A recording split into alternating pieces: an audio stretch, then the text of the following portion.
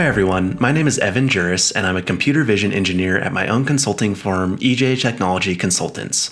I have a background in hardware engineering, but I've recently, over the past few years, gotten to work on several fun and interesting computer vision projects, and I've learned a lot in the field of computer vision.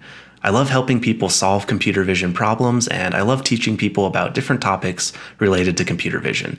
So I'm happy to be here today to talk to you about practical image data augmentation methods for training deep learning object detection models. Let's get started.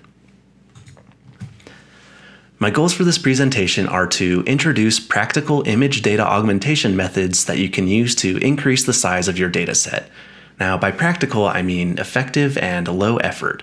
Effective means that you will be able to use these methods to see concrete improvement in the performance of your object detection models, and low effort means that you will only need to spend a minimal amount of time implementing them. I'm hoping you'll be able to walk away from this presentation with some examples, some ideas, and some tools to improve your own detection model's robustness and accuracy. I'll also discuss some considerations that you have to think about when applying data augmentation. So what is data augmentation? Well, it's just creating new images for your training data set by modifying existing ones. So for example, I've got a picture of a blue grosbeak here, and I've augmented it into 4 different images. And the examples I've got for augmentation methods are pixel clustering, embossing, perspective transform, and flipping, cropping, and blurring.